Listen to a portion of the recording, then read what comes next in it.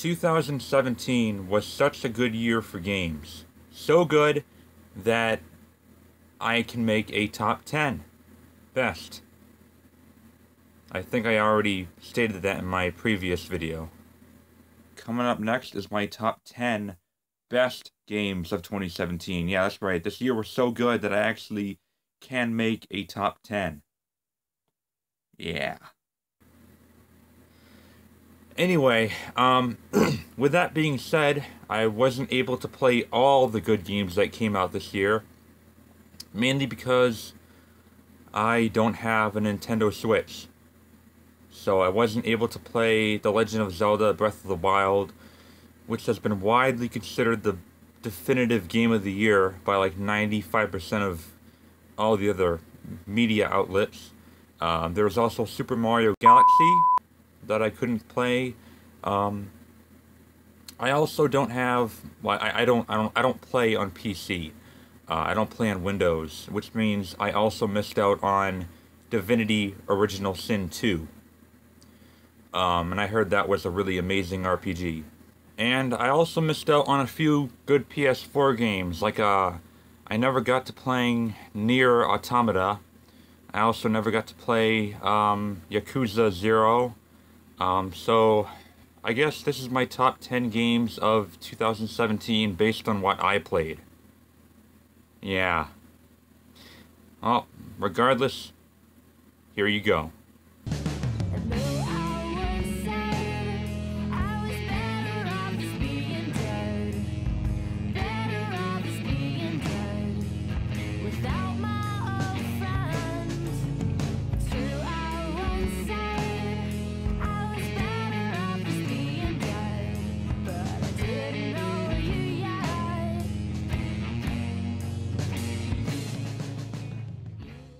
I was surprised at how good Before the Storm was without needing Maxine Caulfield, the main character of the first game.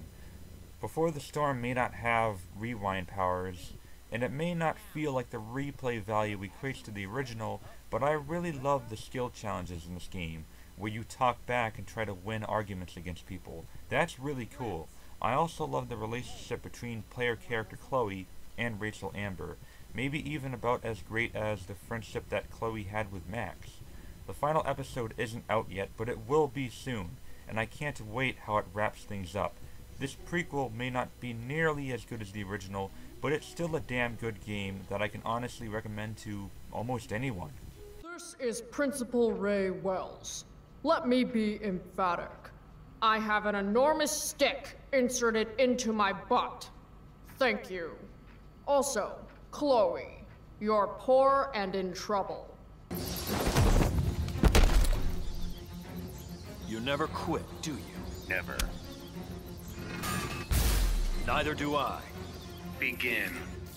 I was never a big fan of fighting games, and I also suck at them in general, but I'm really digging the path that NetherRealm Studios is going. Between Injustice and the new Mortal Kombat games, I find all of these games to be very accessible and easy to pick up and play, but most notably Injustice 2, which is probably their best fighting game to date, featuring plenty of single-player and multiplayer content with a really cool story mode to boot, makes this one a must-play for any fighting game enthusiast. Superman wins.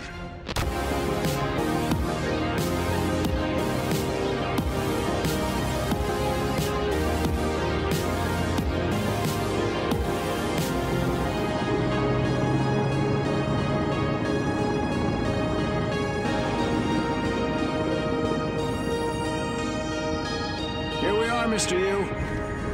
Mind the glass on the way out. Good luck to you.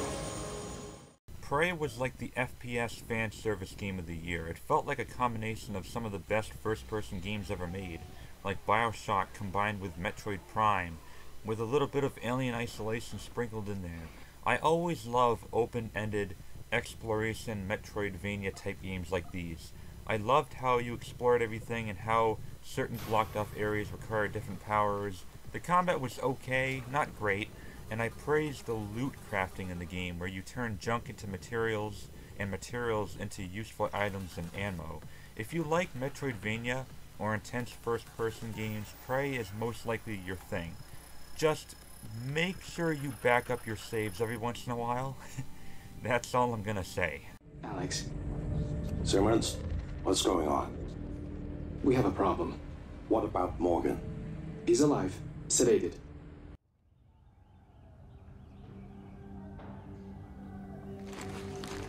Ma'am, there are signs from the west. Sun King Avad awaits you at the Temple of the Sun. I have stated a couple of times that the gameplay of Horizon didn't really do anything for me. It just felt like another open world game with collectibles and activities and leveling up, but in the end, it was just the presentation of Horizon that won me over. That includes the writing, voice acting, graphics, sound effects, and the open world was incredibly beautiful. It depicted a new type of post-apocalyptic world, one where civilization has been overgrown by plants and retaken by synthetic life. The best new idea for a game this year may have been Horizon Zero Dawn.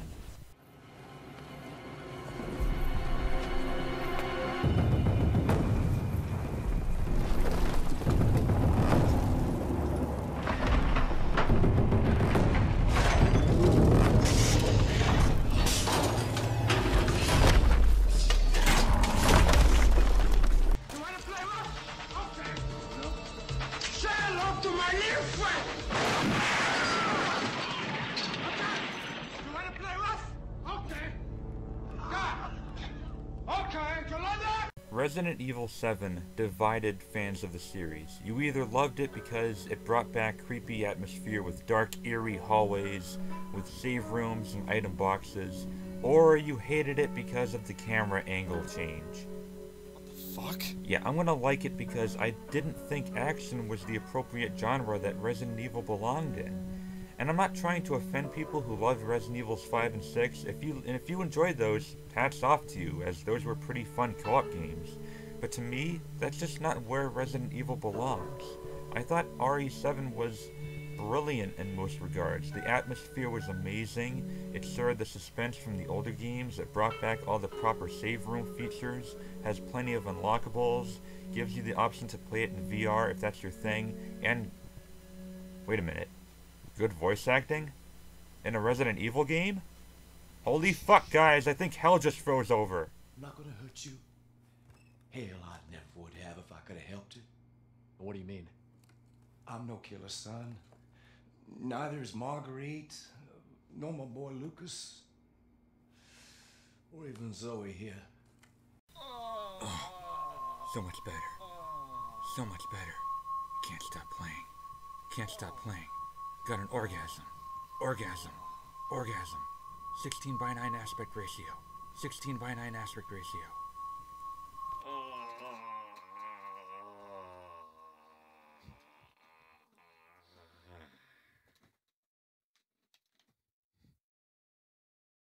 The Evil Within 2 is the best sequel of the year in terms of improvement over its predecessor. Not that it sounds like that's saying much. I mean, The Evil Within had the most room to make improvements. Tango Gameworks really listened to the community for this one. They fixed the vast majority of problems that plagued the first Evil Within. Gone is the shitty voice acting, blah gameplay, messy story, cheap difficulty, although still pretty challenging, and bullshit letterbox aspect ratio. If you're looking for a great, lengthy, meaty survival horror experience, The Evil Within 2 is the best that 2017 had to offer. Myra, there's so much I want to say to you.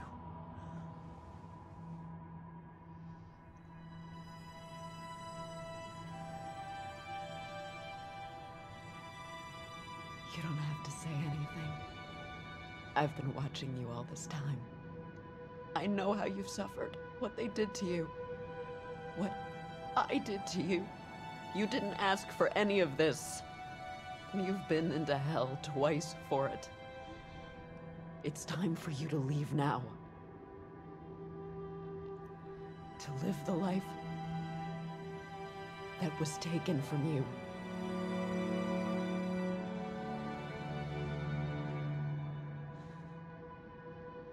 I love you, Myra.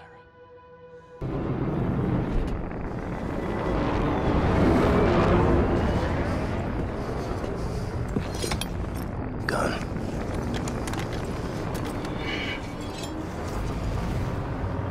keys.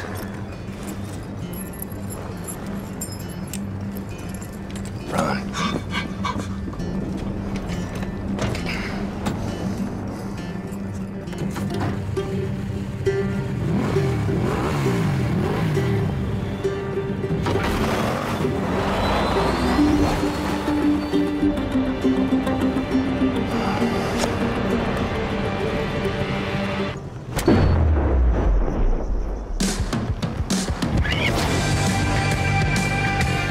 Wolfenstein 2 is the ultimate badass game of the year. It's more badass than sliced bread if sliced bread decided to grow doughy arms and picked up dual machine guns, because that's something William Blazkowicz already does. Shooting the flesh off of Nazi bones and burning them to a crisp has never been any more fun and entertaining. But let's get down to why it's really on this list. The story, and the narrative, and the way the story is told. It's so well focused, well voiced over, and well performed. The cutscenes and the direction are so damn brilliant. It is a cinematic marvel in the medium. Both funny and oftentimes sad and extremely personal, with childhood flashbacks, and not once does it ever shy away from touchy and sensitive subjects that are unfortunately still present to this day, like racism and homophobia. There are plenty of words to describe Wolfenstein 2. Dark, intense, intelligent, funny, sad, awesome, badass, amazing, crazy, but my favorite, unforgettable.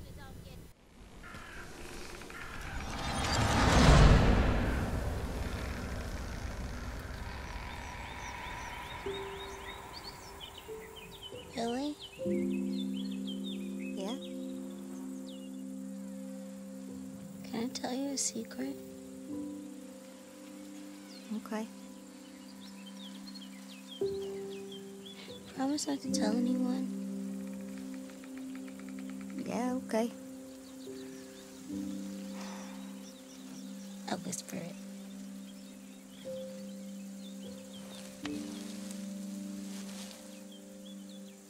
I think you're very handsome, and I like you.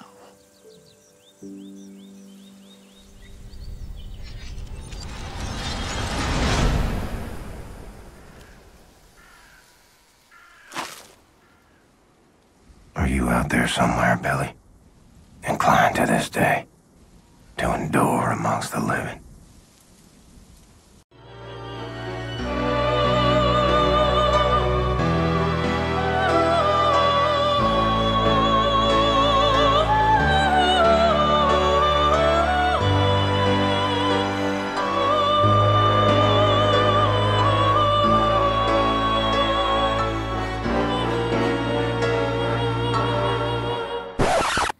Like my Phantom Thief mask? No? It's a little weird, huh? I couldn't show any gameplay because, one, I bought the PS3 version, the cheaper $50 PS3 version, and that doesn't have PlayStation Share. And the reason why I chose to buy the cheaper version is because Atlas didn't allow PlayStation Share for the game. So even if I had the more expensive version, I wouldn't have been able to stream and show gameplay. Which kind of backfired on them because that just made people want to do it even more. So, yeah. Congratulations, idiots. Anyway, Persona 5, this is a really big surprise because I never play Japanese RPGs, really. I never even talked about this game on my channel. I don't play Japanese RPGs, but I heard how amazing this game was, and I decided to give it a shot. I'm just going to go into the basic story of it. You're a teenager who gets accused of attacking someone even though you were actually defending a teenage girl from getting raped. There's a lot of subjects about rape in the game, adults being very corrupt people. It's like a coming-of-age game, kinda, only really awesome. After school and on your days off, you can do whatever you want, hang out with friends, play, baseball, go see a movie, play a video game, but most of all, enter the hearts of corrupt minds or distorted thoughts of people's minds and steal their treasures in order to make them better people. It's weird. It's very hard to explain. All right. All I'm gonna say is it's fucking awesome. It's amazing.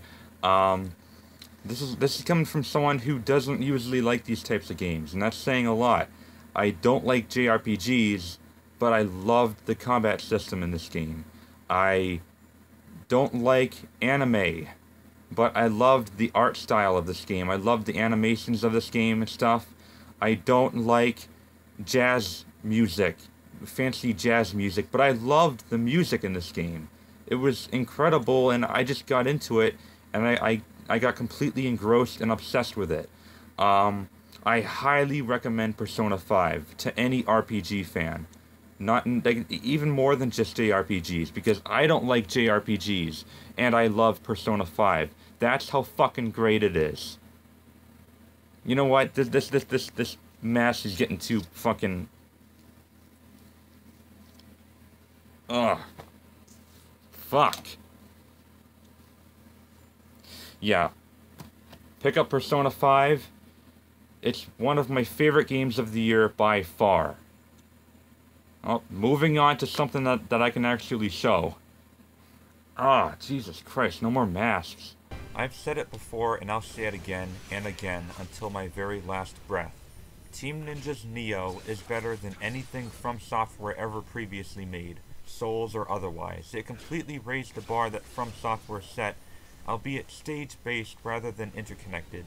Including New Game Plus, I spent more time on Neo than any other game this year, at over 110 hours, not including the 3 DLCs that I haven't even bought yet.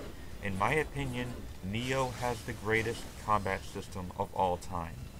Need I say more? Actually, yes, I do. It actually told you a story without needing to shove vague lore down your throat. I don't mean to offend or insult anyone when I say this, but fuck Dark Souls 3, I love Neo.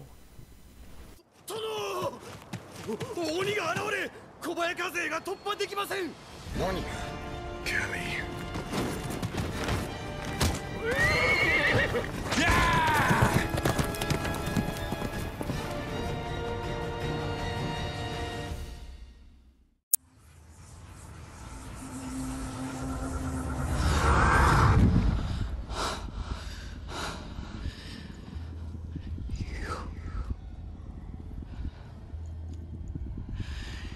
You took him from me.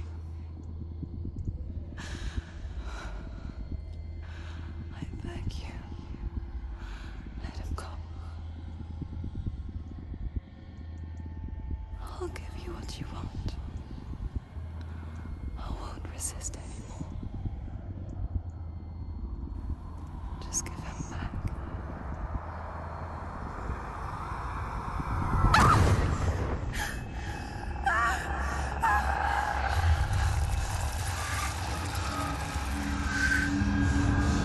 Hellblade: Senua's Sacrifice.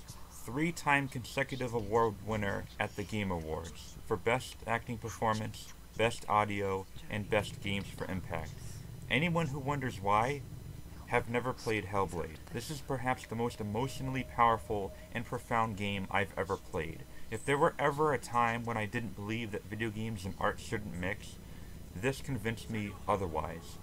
Made entirely by only approximately 20 people and written in collaboration with real mental health professors makes this the most accurate depiction of mental illness in a video game. When I reviewed this, I gave it a 9.5 due to a few bugs that were present. It's a 10 now, because I literally have absolutely no complaints about the game. I never have. The only game on this list that I have no personal complaints for, in fact. Every aspect I strongly praised. It's the best looking game I've ever seen and heard. The best acting I've ever seen in a game by Melina Jurgens. The combat was simple but responsive and great. It was a AAA quality indie game for only the price of $30. Presentation structure and technical quality oftentimes mean everything to a video game, and this nailed that on every level. The infamous fake permadeath mechanic was used to immerse the player into its story's logic, tricking you into feeling the same sense of dread and anxiety that Senua feels. Hellblade has done and it succeeded at so many things that no game has ever even dared attempt before, and because of that, it earns my Game of the Year. You can't put it into words. That moment, when you look into the eyes of the one who's supposed to reassure you, make you feel safe. It only takes an instant. Fear swallows you before you have a chance to make sense of it. And darkness becomes a part of who you are. You killed him. But her world changed the day the Northmen took him from her. Senua knows that there's no going back to how things were.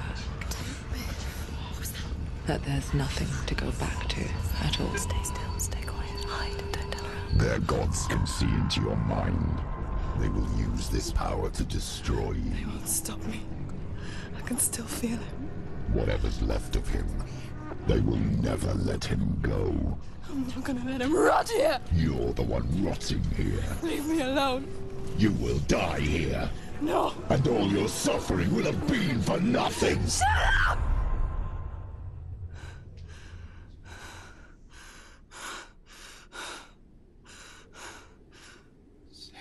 Dillion? Is that you?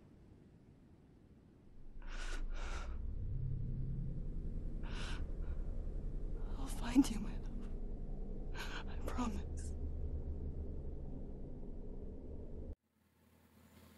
Do you agree with my list? Are there a couple games that were on there that you didn't really think were that great? And why? What are your favorite games of 2017? I'd really like to see comments here. Really want to see what people think. Like I said, there were tons of games on different platforms that I wasn't able to play. I can't wait to see the comments. This was a great year for video games. Anyway, guys, thank you very much for watching. The Gamer Gods!